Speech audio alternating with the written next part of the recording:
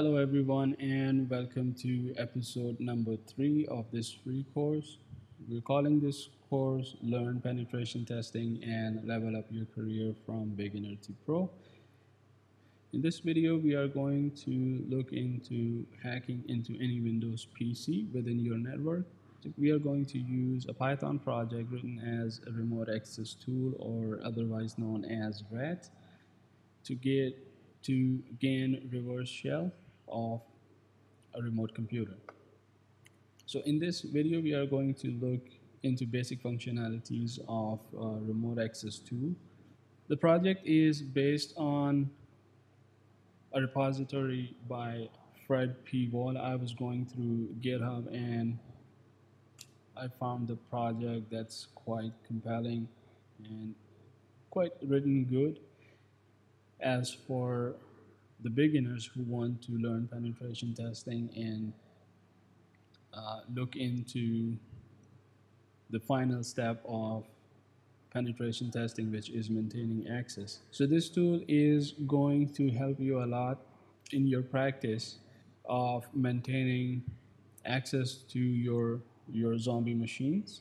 Furthermore, we are going to look into the code, how it's written, what we are doing in that script, and then we are moving on to live demonstration of using those scripts to get access to those Windows machines. So if we move on towards this repository, it has two files in it. One is client and another is server. Obviously, server is for the server, while the client script is gonna be used on any other machine that you're planning to pawn, or you're planning to make it as a zombie machine, or if you have already taken over any machine and you want to maintain the access to it, this reverse shell is going to help you to connect to that pawn machine every time you want or every time that machine boots up. So a remote access tool is a reverse shell for gaining access of a remote computer using terminal to exchange the data. The server communicates with the client by sending it commands to execute on the client machine and thereby hijacking the client machine. So now this part where we say how to get it on the client system. And I say this is the hard part of this. It is up to you. You can either gain physical access to the system or send it by any means possible to the client machine. Well, that's true. You can use social engineering or any other tool that any other trick that you might know, but we are not here to discuss all of those things. So let's get into the command, what it can do. It can list all the connected devices, and from those connected devices, you can select the device by its ID. You can download a file to the server from a remote system, and you can send a file from a server to the client system, which is a good functionality. If you want to uh, download something in your computer, like if there is some sort of information that you really want, or if there is uh, a capture the flag kind of thing where you have to download a file as a proof, then this tool will be perfectly capable of doing that. And finally, you can just write quit to exit out of the client session. Anyways, it's here.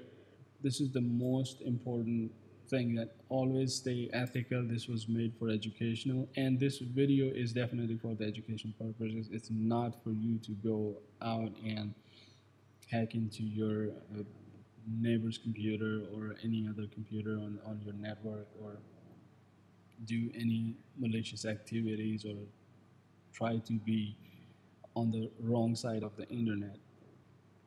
So this is just for educational purposes, and any kind of malicious activity is definitely not appreciated. So use it for completely clean and ethical purposes. So we are going to jump into the files right here. So the server .py.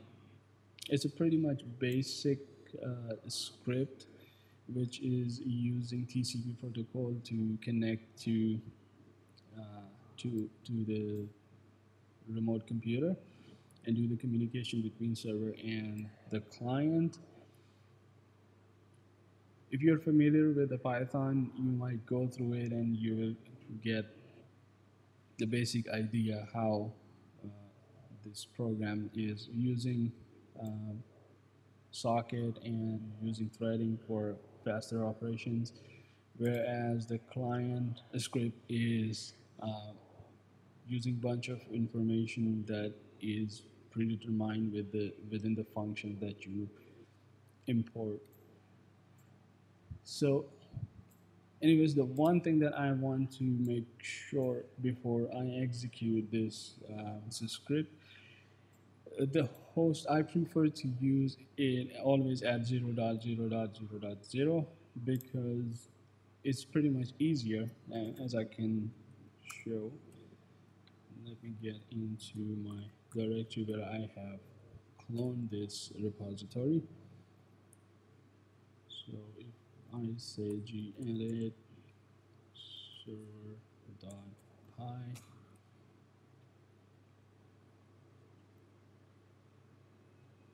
there you go.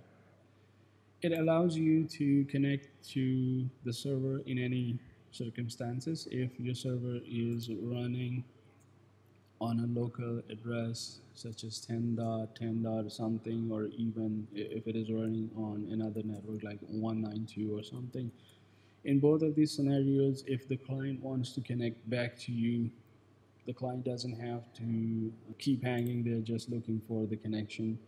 It always helps you out in this scenario. We are using port 5764 in this case. You can change it as you like.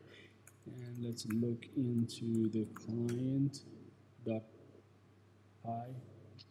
So in this client.py, I'm using the IP of this Kali machine to connect it back to. And definitely we're using the same port, so we don't have any other connectivity issues.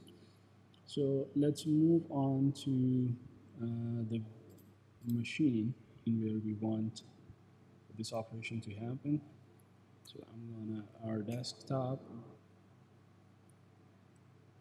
to my Windows machine.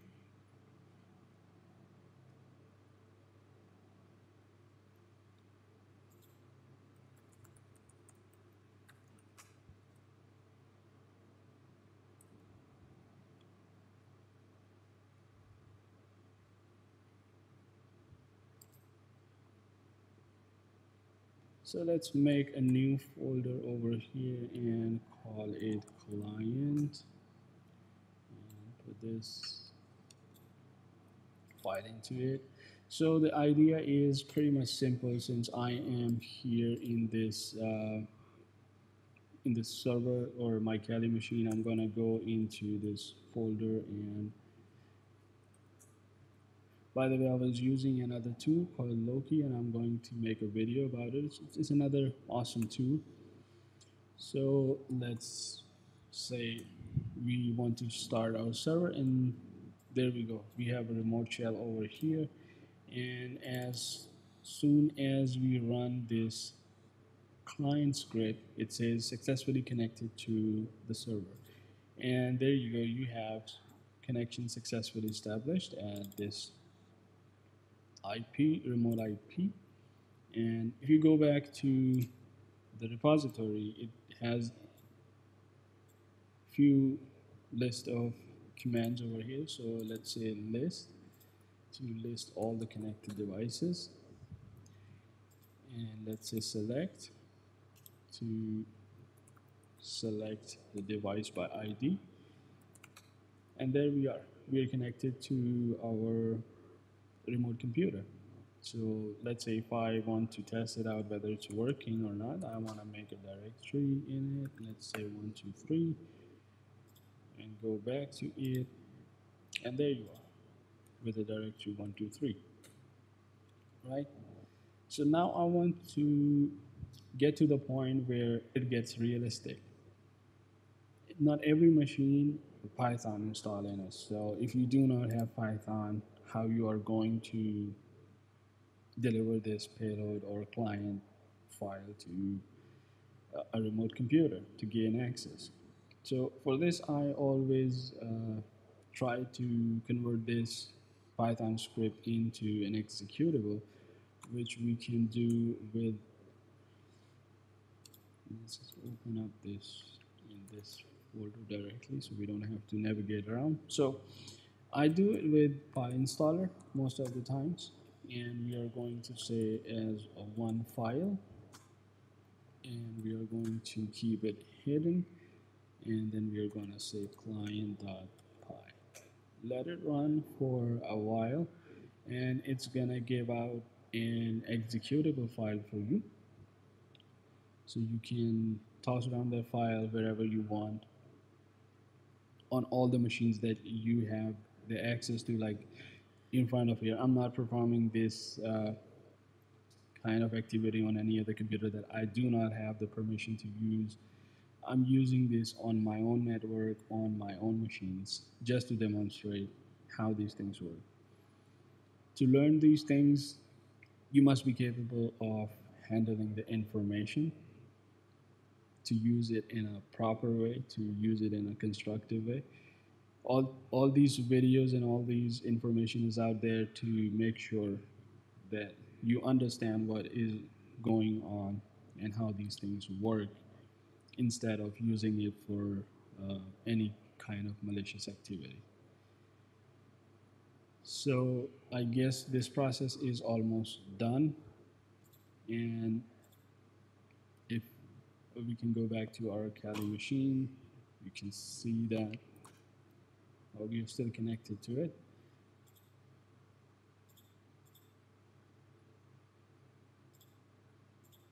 Because we are running here. All right, let's close it out and close this up. And let's see, yeah, invalid connection was lost. Let's get out of there. Now we have this client.exe, an executable file. So let's try it out. Let's run our server, client.exe. As you know that we have written this file with an argument -w. That means it's not gonna give us any window or any kind of sign that it's working, but task manager should tell you that it's working. Yeah, there it is, client.exe. Um, it's available in your task manager. And if you go back to your Kali machine and say list, and there you go, and select 0, successfully connected to that IP. Say dir, and there you go. You are connected to your remote computer. So if you guys have any questions, please do ask me directly. Or if you have any further suggestions, you want to know something more about this project, please leave me an email or a message where I can reach out to you. So I think that's about it about this video. Big shout out to FredPwol. He's a genius mind, written a perfect kind of tool to perform a good measure of penetration testing. This tool is meant to be loud and super loud uh, in terms of penetration testing. If you're part of a red team and running this tool, and uh, the blue team doesn't cover your tracks or they are not getting alerted, then there must be, missing out some information. So it's a perfect tool to run penetration testing within a controlled environment. Well, that's about it, and I hope I will see you in the next video. Please leave a like and a comment on this video if you really like this video, and I will see you in the next one.